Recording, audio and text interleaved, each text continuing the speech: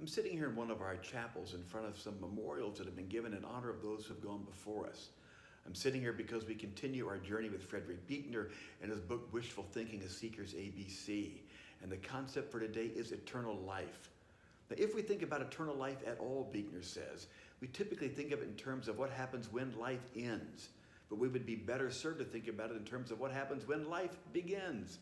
Because it's not about the passage of time, and certainly not about what happens after we die, but rather how we live into the fullness of our lives, the fullness of each moment and each breath.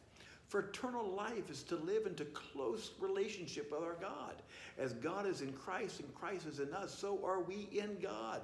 So eternal life has nothing to do with after we die, but how we live here and now in the fullness of each moment, in the fullness of each breath. Peace and blessings on the way.